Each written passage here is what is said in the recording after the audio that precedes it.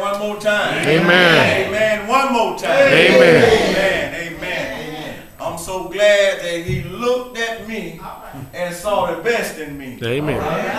When those around me saw the worst in me. I'm so glad today to know that I don't have to worry about what no man think or say about me. Amen. As long as I know Jesus. Amen. I know that everything is all right. I don't have to worry about going to the mega churches. That's why I like small congregations like this here. Because see, I'm so glad that with Jesus there's no big eyes and no little you.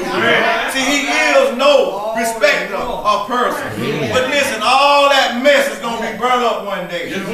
So if you're falling up behind it, guess what? You're going to be burnt up with it. Because I tell you, we serve an awesome God. Amen. We serve a mighty God. Amen. We serve a God that sits high and looks down low. Amen. And he knows all, he hears all, and he sees all. You can't hide nothing from God. No matter how you try. Amen. You either with the program or you against it. Amen. I feel good today, church. I don't know about y'all, but I know I'm in the right place today. Amen. Because I feel good today. First, giving honor to God, who is the author and the finisher of our faith. Amen. Giving honor to his son Jesus, and then giving honor to the Holy Spirit. Amen. Giving honor to the pastor of this church. Giving honor to Reverend South, and giving honor to the lady of the hour. Amen. 20 years. Amen. 20 years. Amen. What an honor that Amen. is. That's 20 up. years. Nobody told her that the road was going to be easy. That's right. That's But I right. can tell her that he didn't bring you this far to leave. Amen. We serve a mighty God. Amen. We serve an awesome God. We serve a loving God. Amen. And what's so disappointing about that is we as Christians, we walk around with our heads down to the ground. Amen. We live a defeated life. I will say that again. We live a defeated life. But what we got to understand and realize and recognize that the battle has already been fought. And the victory has been won. Guess what? You're going to go through some things in this life. Every day ain't going to be good. Everybody ain't going to love you. But he said, be of good cheer. It's because I have already overcome the enemy. In other words, he said, it's all right. Take me through it. Naomi, say what you want to say about me.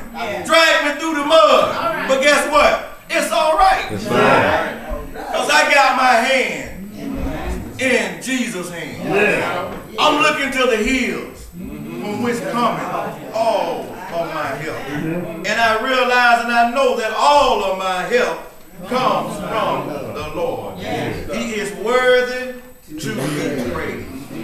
Amen. We'd like to invite your attention to the book of St. Luke. St. Luke chapter 19. Yeah, we serve an awesome God. We serve a God that will not fail thee. Whenever you need him, he's always there. I heard earlier said, open up and let him in. Well, see, I brought him with me. Amen.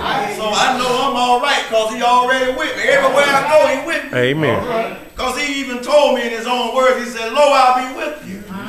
Even until the end. Oh, you ain't got to bring him nowhere with you, church.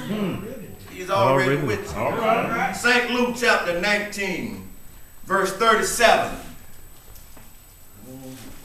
Verse 37, it reads, and when he was come nigh, even now at the descent of the Mount of Olives, the whole multitude of the disciples began to rejoice and praise God with a loud voice for all the mighty works that they had seen.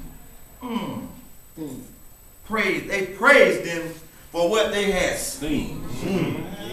But I'm so glad that I have learned to praise him for who he is. Amen. Not for what I've seen him do or what I have seen him done, but for who he is. Amen. So that lets us know right there we're dealing with two different kind of folk. saying, blessed be the King that cometh in the name of the Lord. Peace in heaven and glory in the highest. You may be seated in the presence of God. Spirit of the true and living God. Spirit of the true and living God. Spirit of the true and living God. Lord, we come to thee as humble as we know how. Father, we come right now with our heads bowed to the ground. Father, we come right now, Lord, to give thanks right now. Lord, thank you for watching over us, Father, as we slept last night. Father, we thank you for waking us up this morning, Father, to see a brand new day in which we've never seen before. Lord God, we come this morning to tell you thank you. Lord, we thank you for being so good to us, Master. Lord, we thank you for looking beyond all of our faults and meeting our needs. Father, we thank you until this present time right now, Father. Lord God, you're so good to us, Master. And Lord, we honor you this morning, Father. Lord, we lift your name on high this morning, Father, because you are worthy to be praised. Father, we pray right now that your word go forth and not return back void. Lord God, we look right now to the hills from which cometh our help. And now may the words of my mouth and the meditation of my heart be acceptable in thy sight, O Lord, my strength and my redeemer. And it is in Jesus the Christ's name we pray. Let every heart say amen. Amen. Dealing with two different kind of people here. There are those that say they praise God with a loud voice for all the mighty works that they had seen. And there were those that praised him just because of who he is.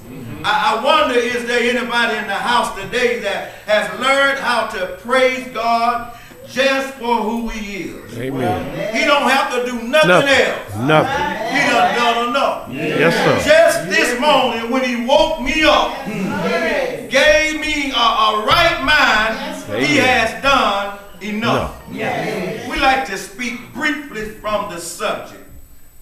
It ain't what it seems like. It ain't what it seems like. Look at your neighbor and tell your neighbor that it ain't what it seems like. Sometimes folk will tell you to pray for me, and they turn right around and they'll talk about you. It ain't what it seems like. Sometimes folk will tell you that they love you and they do anything for you. And when you go out there, you hear your name all over town. They're scandalizing your name. It ain't what it seems like. See, sometimes folk will paint a picture and they want you to think that everything is all right. But I stopped by today to let you know that it ain't all right.